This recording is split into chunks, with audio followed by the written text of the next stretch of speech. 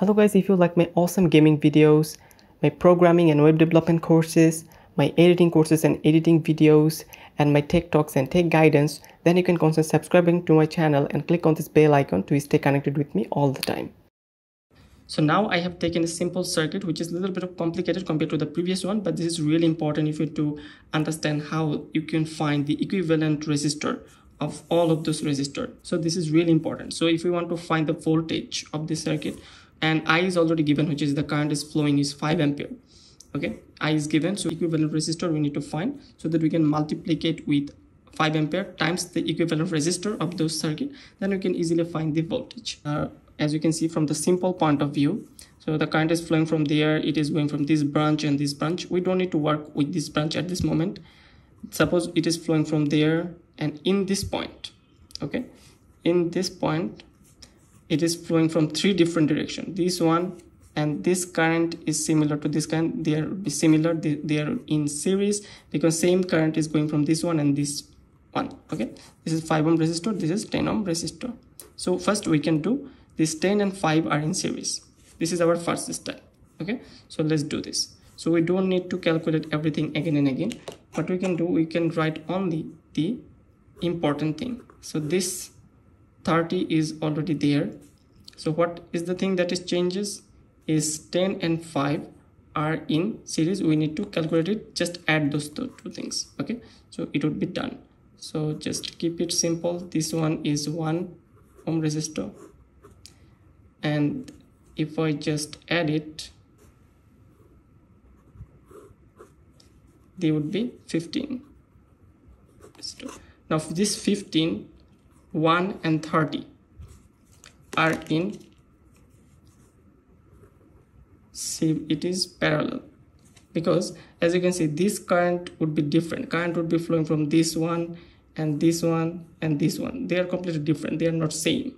And if the current is flowing from there, it would be divided across 2 different directions. If the current is passing from here, it is dividing from this 1 and this 15. So all of their 1 point is at B point. Suppose 15 has this point, 1 ohm resistor has this point, is connected, they are all connected at this point, and 13 is also connected here. And there another side, which is this one and this one and this one, they are connected at another point. So this is suppose A point, this is B point. So all of those resistor, 1 point is connected at B point and another is connected at A point. So they are definitely in parallel. So we can, from this we can easily just write it simply. So this 30, this one, they are all parallel.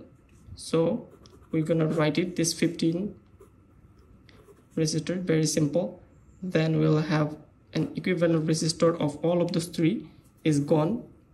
This 15, this thing, this 30 is totally gone. We will have only 1, and this one is, we need to calculate 15, 1 and 30.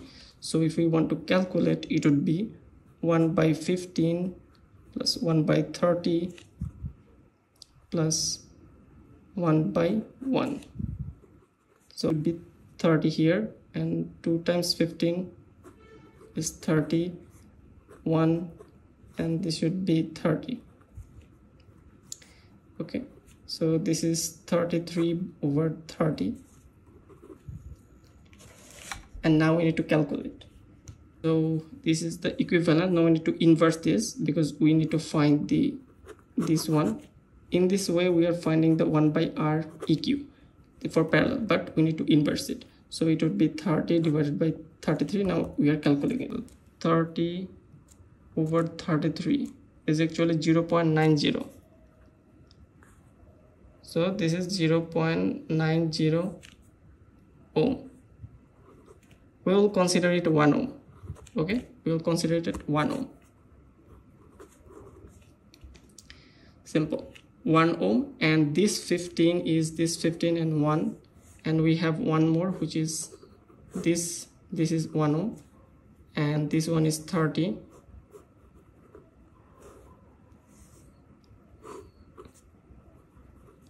So we have 15, 30 and 1 and 1.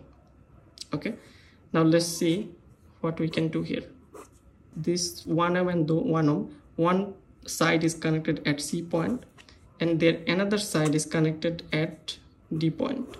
Okay, so they are parallel and current is going through different direction. If I go there, here we have two different directions, this one and this one, and if I go there we have two directions, this one and this one.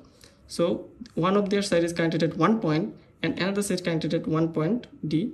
Okay, so they are in parallel. This is how we just understand how the parallel circuit is going on. Okay, so 1 and 1, so the value should be, if I use the short formula, it would be 1 times 1 divided by 1 plus 1, which is 1 by 2, which is half ohm. So we can easily write half ohm. So if I use different color here, this is 30 and this is 15, and we have 0.5, which is 15.5. okay, you can consider is 15.5, and those two are in parallel, so these two are in series. So this is very simple, 15 plus 0.5, which is 15.5, and we just again calculate it, and now it is 15.5. so for calculation we can take it as 15. okay, suppose 16 and this is 16 and 30 are in parallel. So how can we do that? 16 times 30 divided by 16 plus 30. Let's calculate it and get the answer. 10.4. 10.4 is actually, we can write it as suppose 10. Okay, we can write. So in the examination you will want to do this, but for my calculation purpose, for simplicity, I'm doing it. Okay, so our final equivalent circuit would be, if I redraw it here, it would be on this 5. This is our current source, and only one equivalent resistor, which is 10 ohm, and 5 is given. So if I just calculate it, V is equals to I times R, which is 5, times equivalent resistor is 10, which is 50 volt. So the 50 volt is added here. So the equivalent circuit is important, which is 10 ohm. So if we calculate all of those things, we can replace it with the 10 ohm resistor, only 10 ohm resistor. Okay, so the final is this one. All is equivalent to only, this is 10 ohm and this is 5. So here you can calculate everything what you want. So this is one of the easiest way to understand how the equivalent circuit, how we can calculate it. We can divide it across different format. So if you don't understand, you just need to watch it 1 or 2 or 3 more times to understand it. Be careful that in this kind of scenario, you need to find that this one is the same kind as passing from this. So this is definitely series. But as I have taken it, as you can see, these two things are, this is weird to understand in the beginning, but as you can see, the current would be completely different because they're completely different route.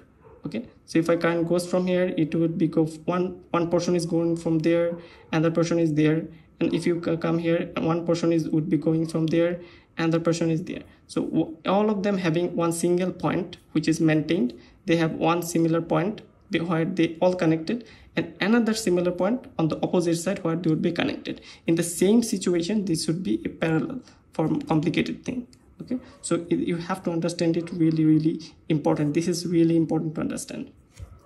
If I suppose I have one more resistor, okay, this is also connected to there.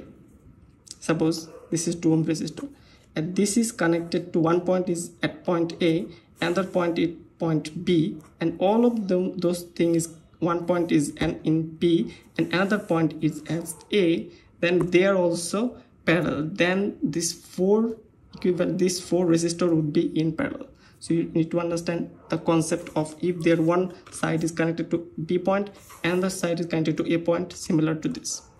Okay, and it is in this way you will find it really easily how you can do this and calculate the parallel circuit equivalent resistor. You can find it. For series it is very simple, just add it. For parallel it would be a little bit complicated, you need to calculate it, and don't forget to reverse it to find it.